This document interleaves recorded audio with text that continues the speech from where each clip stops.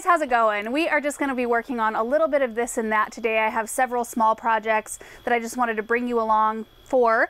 We're out in the greenhouse where it is 67 degrees currently. Don't even have to have a coat on. It's wonderful out here. I'm still looking out at snow on the ground outside of the greenhouse, but when the sun comes out, even though we have the temperature set at 50 in here, it just warms it up so beautifully in here.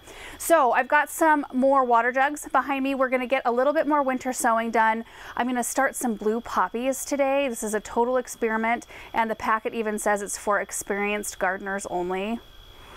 That doesn't bode well for me. I hope it goes well. I've got some lettuce to reseed, some ferns that are kind of in an embarrassing state that I have to show you. But first, look at these hyacinths. This one is starting to bloom. I've got pink ones that are in full bloom inside right now, and some other purple ones. I don't know if they're the same variety of purple, but I have three that were way further along than this one that I potted up and put on our dining room table. Anyway, I can smell them right here. They smell wonderful. Here are the water jugs. We have 2, 4, 6, 8, 10 water jugs to fill, and I've got 6 different seeds that I brought out today. So we're going to be putting the pink dandelions, which are it says on the back, they are a less prolific member of the dandelion family, but they have the sweetest pink blooms.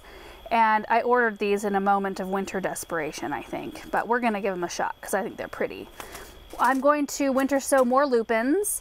We've got spotted bee balm here, some echinacea, paradiso, super duper, some larkspur, which works really well with this method. And then, since I'm having such spotty luck with the Pacific Giants inside, I'm going to try them out here in the water jugs. I have the black giant, or is it black giant? Anyway, I have another variety of delphinium that's beautiful inside, so I don't know what the deal is with this variety. These are the blue poppies we are starting. One of you guys sent this packet of seeds out to me, and see on the back right here, recommended for experienced gardeners only. When you read that on a seed packet, like, that's kind of scary. So it came with this whole list of instructions, and it does say that they want to be started in a cool greenhouse, which is what we have. It's not hot in here, it's cool, but it's not gonna freeze. So this might be ideal location to get these going. I have no idea. Don't know what I'm doing with these. Lettuce, we are going to seed more of that right in here. You can see that the first crop that I planted, the spinach, is coming up beautifully. Can't remember what variety this is, but it's coming up great. And whatever variety I put here, I just need to look back on that, but it's not coming up great. There's like one right there. I mean, you could say, well, maybe it's slow, or maybe the seed was just way too old. I tend to hold on to seed maybe longer than I should. But we'll go ahead and seed some new stuff in here today. Oh, and there's the ferns. So sad, but they still have a little bit of life. Look at, see the green in there? I had these ferns in our front sun porch. It got cold this winter. I forgot to turn the floor heater on in there. It was sitting in there. So in my mind, I thought I had it on. I knew I had plugged it in, but I didn't turn it on, and it got way too cold in there, and it just killed the tops off of these and a couple other things. I had an Aralia in there. What else did it take? It did not take my Maranta begonia. I got that inside and it's fine.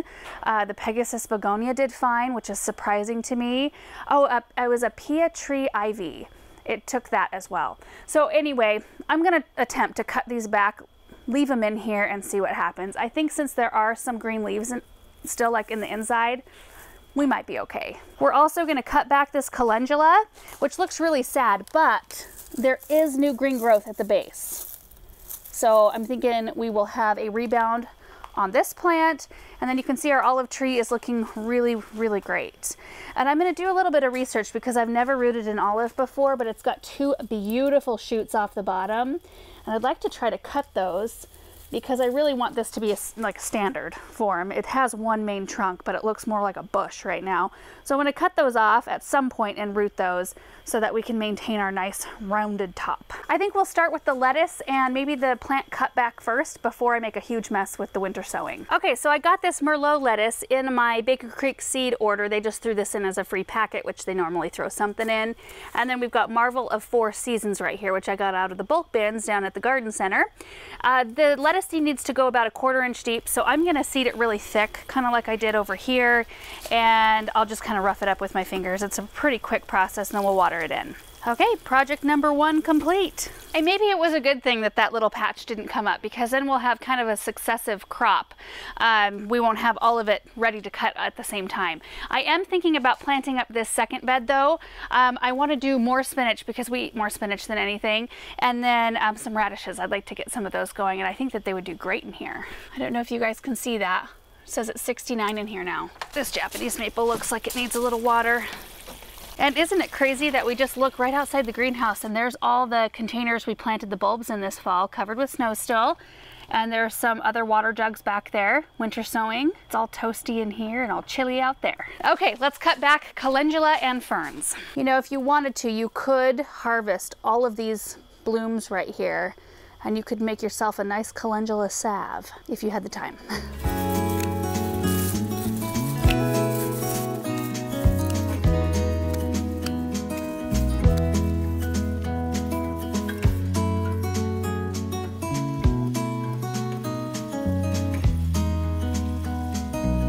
Doesn't that look better? You can see that I did plant it in the center, but the main trunk kind of took off in one direction, but there's a lot of nice kind of fresh stems down here that have new leaves on them. So that should be really fun. I think it'll be great. And I'm going to take a quick break from planting in here because Erin wants to go check out a few potential areas we may plant in our city this next year. So we are downtown in our city right now. And this seems like a really obvious choice to help with landscaping around the gazebo that once lived in our own garden. So we're kind of just down here scoping it out again, kind of looking at what we have to deal with the backdrop. The city might expand this park a little bit, but there's a lot of potential here. You can also see one of the pots from the project that I started a lot of years ago. And they're still going. There isn't an evergreen in here right now, but they'll be ready to plant these up for spring here pretty soon. The city also installed a bunch of bump outs at the end of every block. So you can see over here too. There's a little planting area. There's a planting area over here. They've already installed a rock and they were doing some trials with some more drought tolerant lavender and rudbeckia. But let's take a closer look up here and tell me what you guys would do.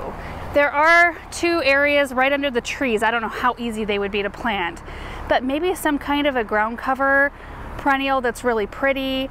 They also installed these flower beds right alongside the walkway leading up to the gazebo. I mean, we could do some really neat things in that. There's another area here. In fact, there's a fountain right over here. I think it's a fountain, or it was supposed to be a fountain or something, I think. Let's look. Yeah, there's a hole there and I can see pond liner. So I'm guessing that there's a reservoir under there. I think it would be really fun to do something up against this building and fence, like cut out a big deep flower bed and create some kind of a beautiful bank of plants right there. Anyway, it's kind of a fun thing to plan for and think about for this next growing season. And we will for sure show you guys. If we do projects down here, we will bring you along for all of them. Okay, we just made it back home. We just kind of drove around after we looked at the gazebo area just to get a better feel for it. I mean, I've been down in that park lots of times in my life, but when you're getting ready to do some planting or thinking about doing planting, it's good just to stand there and really get a feel for the space again and how big the planting areas are or could be, and start to dream of some new ideas. And then we went around and looked at, there's a couple other really nice parks in our town that have some potential areas. So we'll see what happens. Now I want to tackle the ferns. That's our next thing before we start planting some seeds. Oh, I just want to be like, I'm sorry, I'm sorry, I'm sorry, I'm sorry. Poor things. So what I'm going to do is I'm just going to take my pruners and cut back most of it. I'll try to single out the nice leaves and leave those, but I think the roots are okay, and I think the plant will produce more new growth here pretty quick.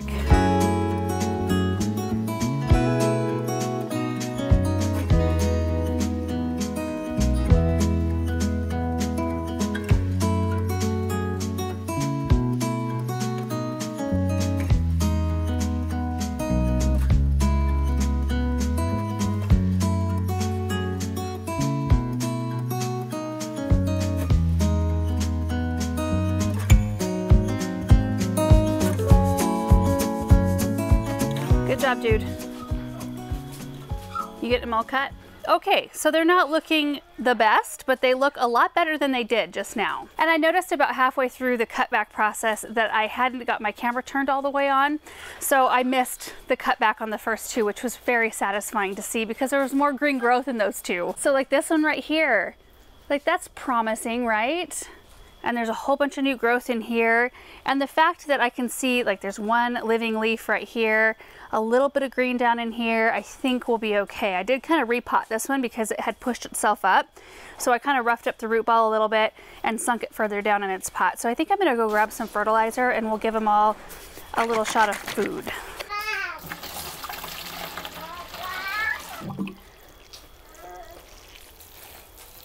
Okay, those are all done, fertilized. You might have noticed I did top them up with a little bit of fresh potting soil as well, just around the tops. I'm hoping that in maybe even 2-3 weeks, we'll see a little halo of green on each one of these. And what are you doing, Samantha?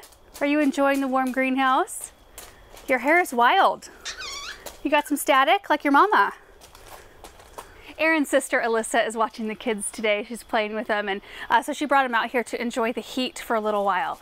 I need to figure out some kind of setup for the kids out here during this time of year where we can just come out and just relax out in the warmth. So now we're going to work on all the winter sowing. I'm going to prep the water jugs first. Essentially, winter sowing is just a different method of starting seeds. We have done videos more in depth than I will probably go in this video, so maybe we'll link 1 or 2 of them down below.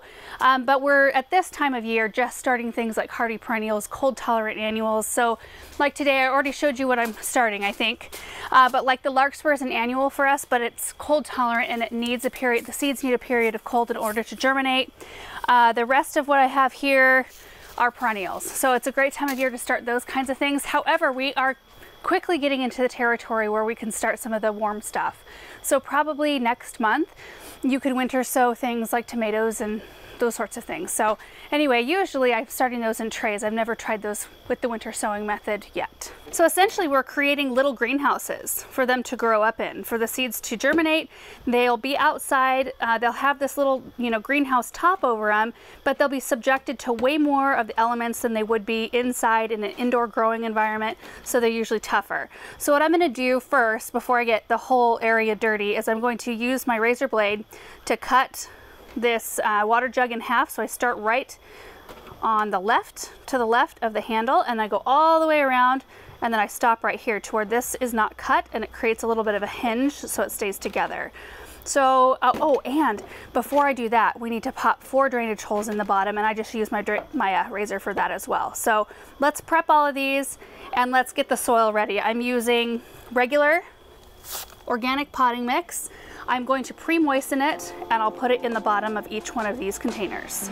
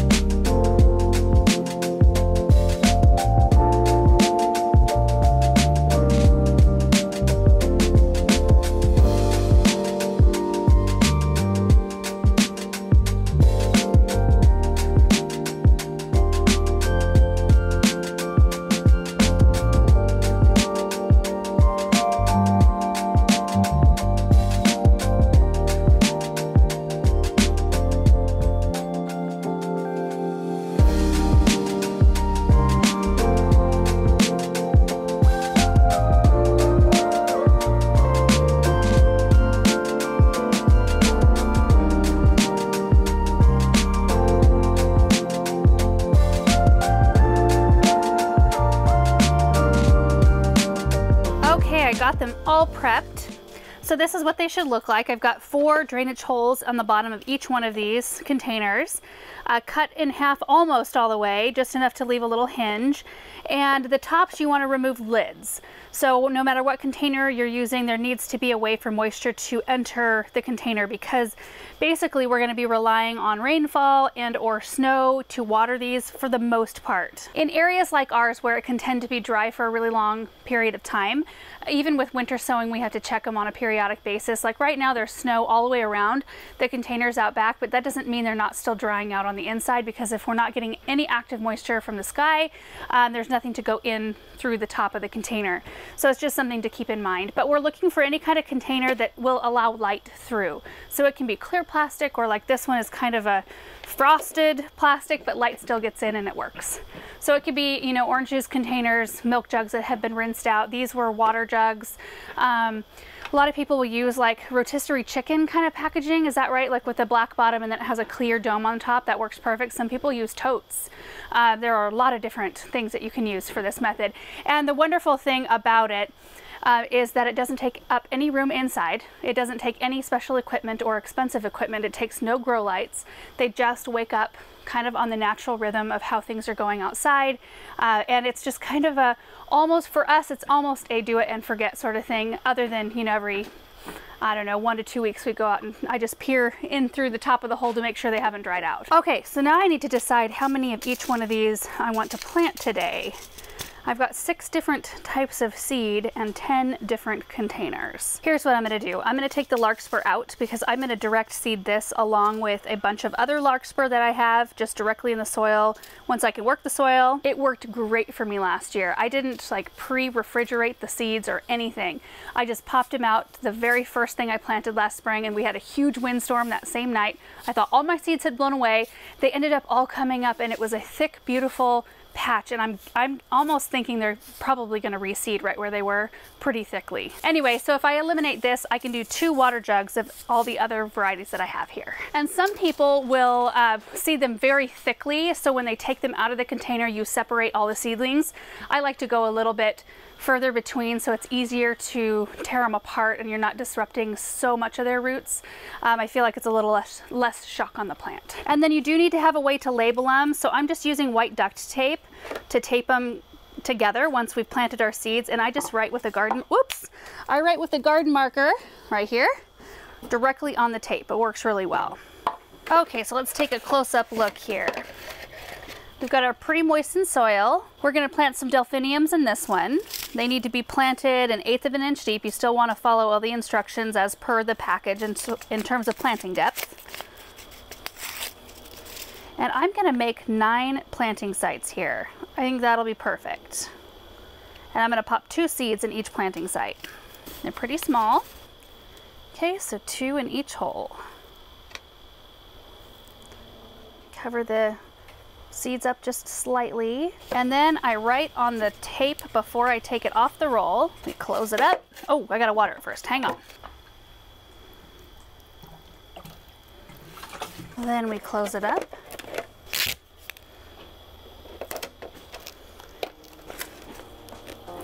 Okay, so this one is ready to go outside.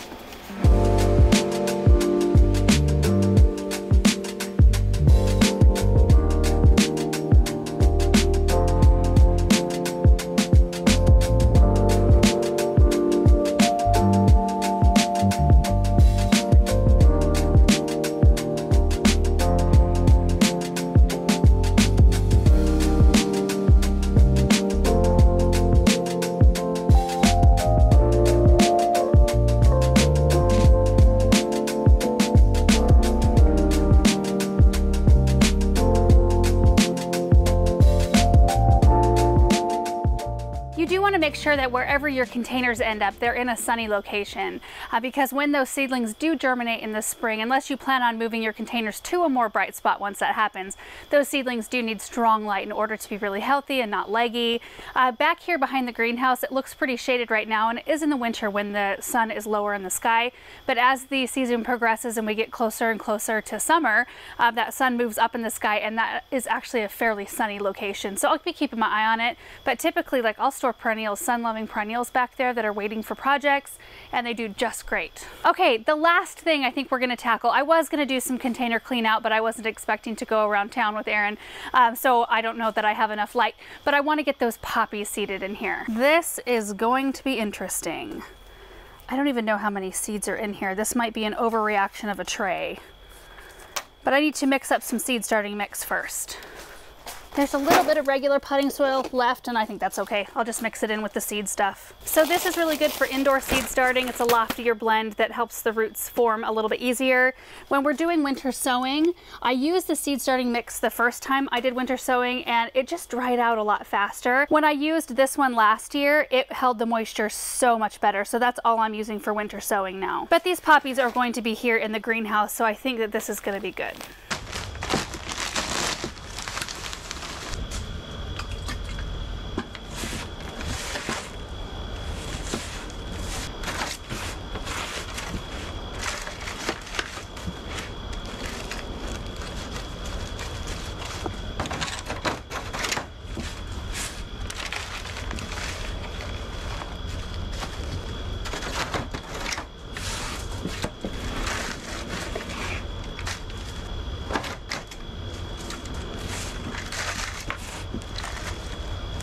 Okay, so in the instructions on this, it says you can seed these anytime from early fall to spring in a cool greenhouse. And if a cool greenhouse is not available, the seed can be started under a cold frame outdoors, provided there's no danger of frost. And then it goes on to say it is only to be expected that an elusive, magical flower like this is a little hard to grow.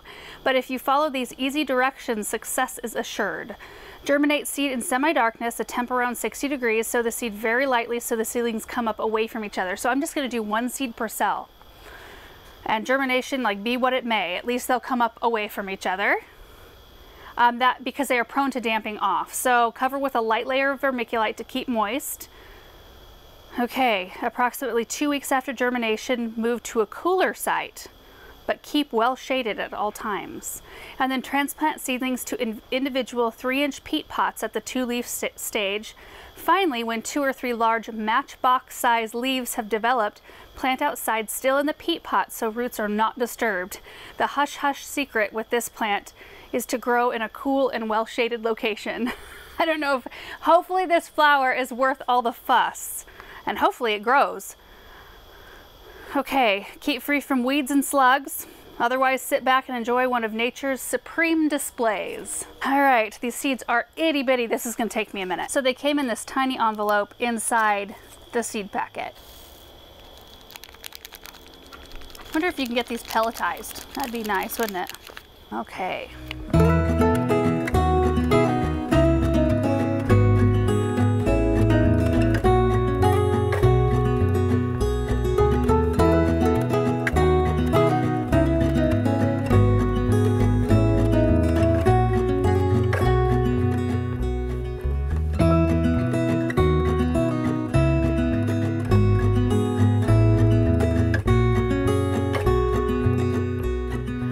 So I didn't have quite enough poppies to fill the whole tray, but I was able to fill these 3 rows and then this 6-pack right here. So that's 60 cells filled with poppy seeds, hopefully.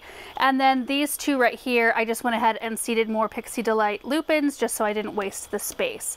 A layer of vermiculite over the top. So the lupins went 1/8 of an inch deep, and then the blue poppies are surface sown, and then the vermiculite helps keep some moisture levels in and fungal issues at bay. And I say that I hopefully have 60 cells filled because those seeds were so incredibly tiny, and I only did 1 per cell, and I'm pretty sure I planted some chaff. I couldn't really tell. There were some that didn't really feel like seeds, but I went ahead and planted it anyway. So we'll see what happens. I'm going to put a dome over the top of it because I feel like that's the right thing to do. No, the instructions didn't say anything about that. And I'm just going to leave it in here and see what happens. I watered them in with a spray bottle because I felt like that was a more gentle stream and I don't want to dislodge any of those tiny little seeds. But it should be a really fun experiment to see if it works. If you guys, any of you have tried growing these, let me know. Hopefully with some encouragement that they're not as hard as the packet makes them seem. And that's going to be it for today, you guys. Super nice day out here in the greenhouse. I have a feeling we have a lot more of these headed our way. So thank you so much for watching. I hope you enjoyed it. Hope you're having a really great day, and we'll see you in the next one. Bye.